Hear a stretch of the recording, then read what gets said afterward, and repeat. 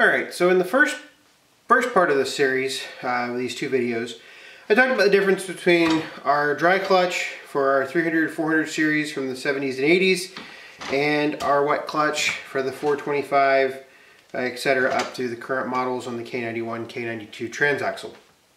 So what I want to do is I actually want to break each one of these down in their individual components. So I'm going to set the wet clutch off to its side for just a second, and we're going to break the dry clutch down. And so first we're going to do is we're going to remove the 3 lock nuts. There's 3 lock nuts that hold the pulley to the main kind of the electromagnet, which is on here, and the last one is up here. There's springs on these studs right here. The springs, they have the 3 lock nuts, and our springs basically serve to hold pressure of this entire system. So now what we're going to do is we're going to pick up this, and this is going to be, so this right here is our pulley that will have our belt on it. It does have a bearing in it. You can see the bearing. So it's got the bearing right there. I'm turning it. And then back here, it has the clutch plate. This clutch plate right here attaches to the face of the rotor right here. Now, this right here is the coil. So the coil is where the electromagnetic force is generated from. The reason you have a coil and then you have the clutch plate over the top of the coil is because our clutch plate right here, if it directly contacted the rotor right here, what would happen, or if it directly contacted the electromagnet, you would literally wear off the epoxy so fast I don't think it would even last a minute. Probably one of the biggest things that you see over time is that this epoxy will wear off, or this will start to wear out, and it'll actually wear into the epoxy face, which is never good. And so what happens is this rotor right here is actually keyed to the shaft of the engine. So it's spinning like this as the engine's turning, so it's spinning. And what happens is when you turn the electromagnet on, the electromagnet magnetizes this clutch, this rotor right here, which then grabs our plate right here and stops this and basically links the two together. Now, one of the things that you can actually see, and I know a lot of people talk about, when to engage stuff. That is up for you. It's a personal decision. All the manuals typically say you should do it at higher RPMs. That's the way I do it. Seems kind of counterintuitive because you want to ease things into it. But realistically, what you want to happen is you want this plate to grip very, very quickly. You want this plate right here to grip this face very, very quickly. You don't want any slippage. And what will happen is at low RPMs with a lot of rotational mass, you will actually cause slippage on this face right here from our clutch plate right there. That's why, if you have a bigger deck on a 420, 430, something like that, 60-inch deck, you might have a little bit more wear on the surface than say a 318 with up to a 50-inch deck. So that is how a electromagnetic clutch is put together. It is very important that when you put it back together, you will have to what they call air gap it. The air gap basically ensures that there is a point, either depending on the clutch system that you have, anywhere from a 0.018 to or 0.015 to a 0.018 inch between this plate and this rotor. Because if there's not, there's a chance that the electromagnetic force is not strong enough to actually pick up or magnetize and pick up this clutch plate. So that is how that system works. So what I'm going to do is I'm just going to quickly put it back together. Anytime you take these clutches off of a machine, you do have to re-gap it. Gapping these is pretty easy. In fact, I think there's a if I can find it real quick. I think I have my feeler gauges out on the table here. So all you have to do is use feeler gauges. You're looking for 0.018, 0.017, 0.018. And what you're going to do is there's 3 locations on this plate right here.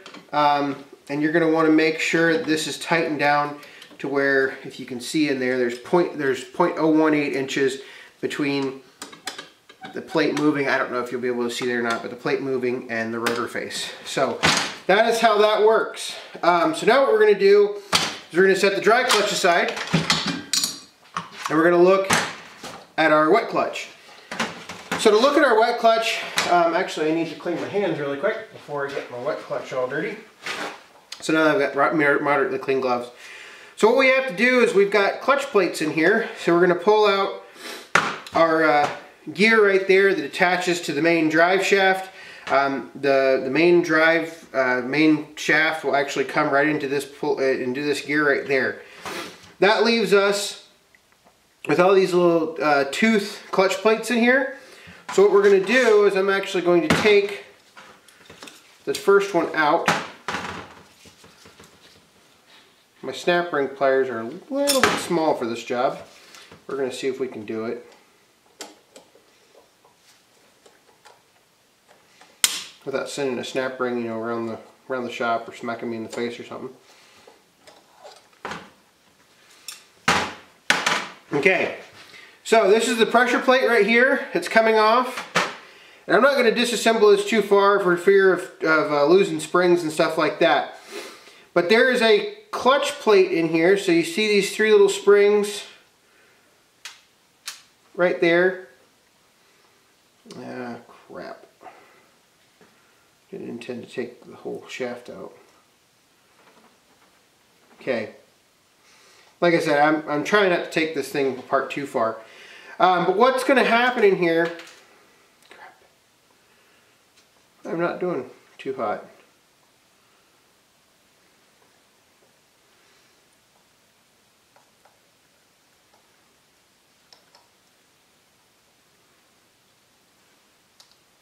Okay. Now, that's how. Okay. So this is our clutch disc right here. Okay. Typical clutch disc, just a much smaller form that you would find in. I want to put it down because I want to get it back in the correct orientation. But typical clutch disc that you would find in any you know, tractor, car, whatnot. And so what happens, and I've said this, and I said this in the K91 video. I went back and looked at it before I made this one. We're gonna talk a little bit about how this system works and being a wet clutch system and transaxle fluids and things like that. Since this is a wet clutch system, this plate right here this clutch plate has to basically have enough friction to bind or to stop with that pressure plate right there. Same thing with this one. There's 3 total setups in there. What you don't want is you don't want these things slipping, because if they slip it causes excess wear. So what will happen, and here it is, I've got this all mixed up already.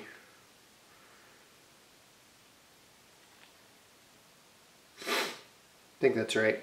So what will happen is, and I think it'd be fine either way, realistically. What will happen is if you don't have enough pressure on your clutch here, and you engage a heavy implement, this clutch plate right here will chatter against this pressure plate. And when it chatters against the pressure plate, it creates excess wear on this clutch ring right here. Which this thing, if you want to rebuild it, it's going to cost you $200 to $300 to rebuild it, and just with new plates and stuff. So it's better to go find a used unit, but still it takes you an additional, you know, about 10 hours worth of taking the transaxle out of the machine, taking it apart, putting it back together, etc., etc.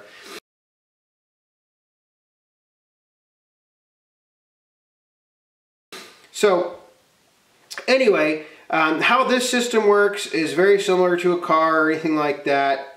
Just be really careful when you take it apart. But that is what the insides are, just 3 rings of these, and when these press together, it causes everything to get it back together here without having all the parts fall off. So when they press together like this, they're bound together. When they're bound, as I shoot springs everywhere. Once they are bound together, then the PTO is operable. And I can't remember if I published it or not, but a couple years ago, I bent the drive shaft on my 60 broom, and that's probably the best representation of clutch chatter. I need to go and I need to see if I can find that raw video, and I don't know if it's on YouTube or not. But when I bent the drive shaft, you can actually hear the clutch make a sound before it disengages itself. And so that was not a fun experience because I ended up having to buy a new drive shaft, and oh yeah, those things are expensive for the 60 broom. All caused by lack of grease on a previous owner's part.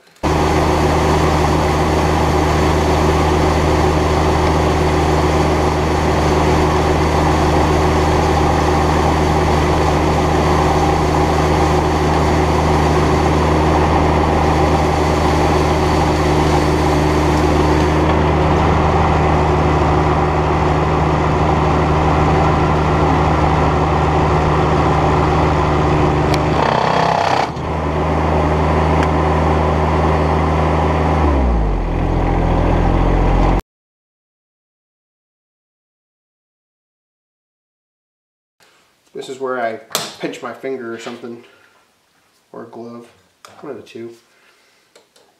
Got my glove stuck in there now. There we go.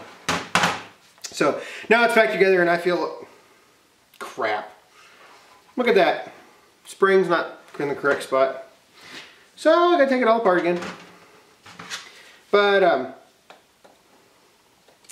that's all about clutches that I want to talk about, kind of demonstrate the difference between the two systems.